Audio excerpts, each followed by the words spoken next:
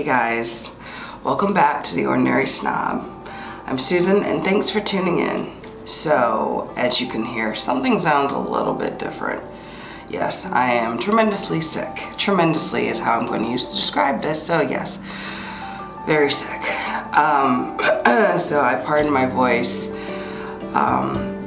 So let's get right into this video. So I'm reviewing today pet insurance, which is something very, very near and dear to my heart.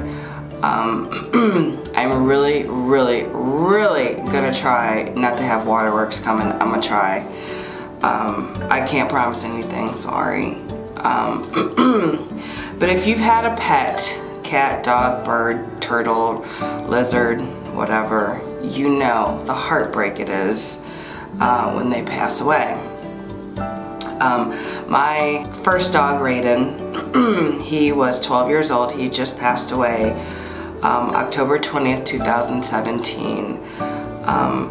Excuse me. And it was a surprise diagnosis. He ended up with lymphoma.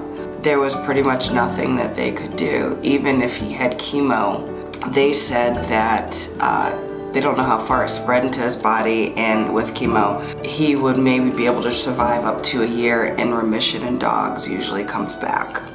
Okay, so I chose to put him to sleep. He could not walk in his final days. I don't think he was suffering. He was on pain medication. He wouldn't eat his dog food, so I cooked him steak every single day, twice a day. And he had ice cream and I hand fed him that. And he would get up and go to the bathroom like once or twice a day, and never, you know, had accidents in the house his final weeks. And it was very hard. Sorry. Excuse me, drink break, my voice. So, with that being said, fortunately for me, I had pet insurance. Most of you may not know what pet insurance is. It is literally insurance for your pets, just like humans. I found it right when I got Raiden, so he was probably about 2 months old, maybe, if that. It used to be called VPI, and now it's called Nationwide Pet Insurance. There are other options and brands.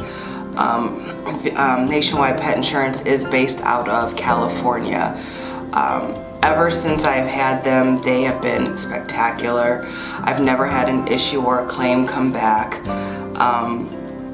I highly encourage everyone, if you have an animal, please get some sort of insurance for them. If you cannot afford it, because not everybody can, set aside a rainy day fund, you know, one for you and your vacations or your high-end bags, but also set one aside for your loved ones, your fur kids, you know, because they can't talk to tell you what's wrong.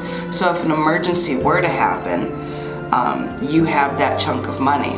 Now, I will say with pet insurance, fortunately for me, I am fortunate enough, I have 2 dogs, so I can afford pet insurance. Again, like I said, it's not really expensive. For both of them, I was paying $57.57 per month for them. That was on the low end of the spectrum. Reason being is I had lost my job for a while, so I had to cut back on a few things, and a severance package only goes so far, so I had to downgrade their health plan. I had a $5,000 cancer rider on Raiden, and I lost it.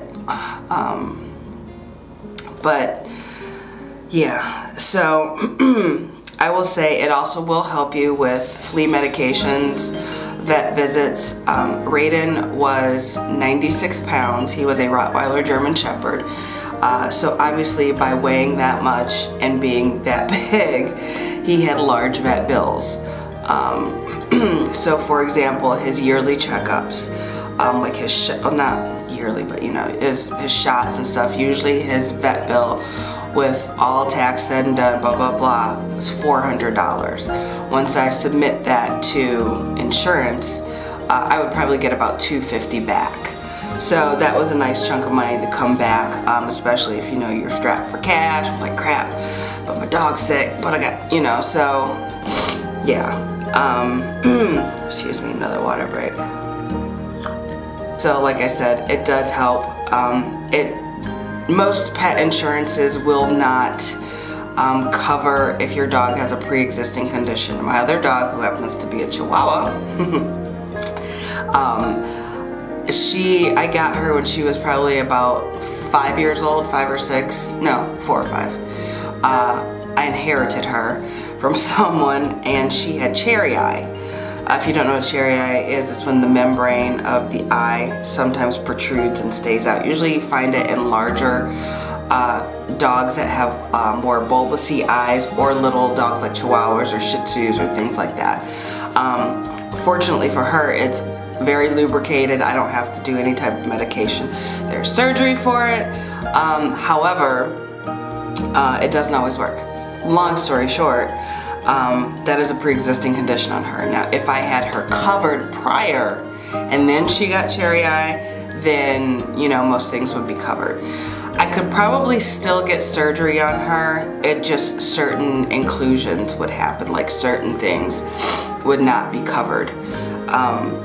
Excuse me. So, with that being said, I highly, highly, highly recommend getting some sort of coverage for your pet. Losing a pet is losing a family member, and if you don't think that, then I am giving you side eye all day, every day. Pets bring us joy. They do, and it's very sad when we lose one. So, excuse me, in the description below, I will link different websites to other pet insurance companies.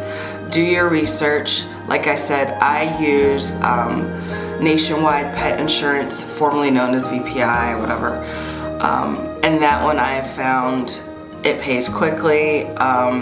There's not a lot of exclusions, things like that. If you can, pet insurance is the way to go. So, thanks for tuning in to the Ordinary Snob, and I'll see you next time.